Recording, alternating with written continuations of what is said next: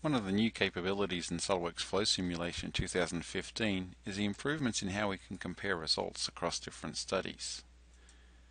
We now support different ways of looking at the data numerically.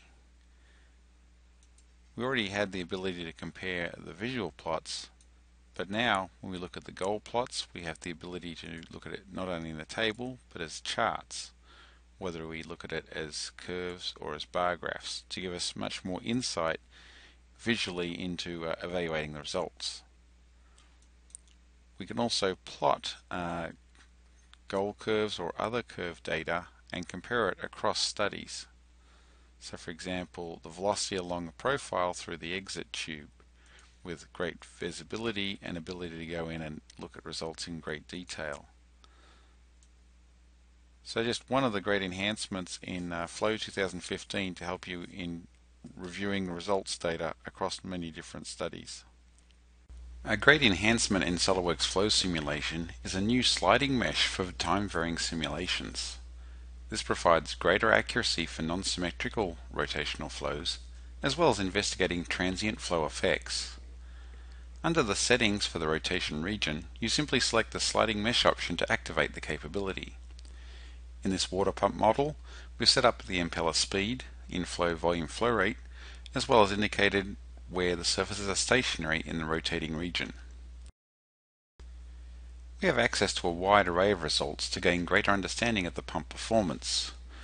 We can see the fluid flow relative to the current time position from a sectional perspective, results on the impeller surface, as well as flow trajectories relating to the global reference frame or relative to the rotation region.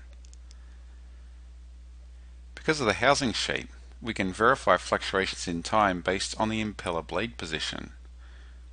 By exploiting the results to Excel for all of the time steps, we can obtain cyclic fluctuations in the impeller torque, as well as in monitored pressure and velocity in the junction of the exit duct to the impeller housing.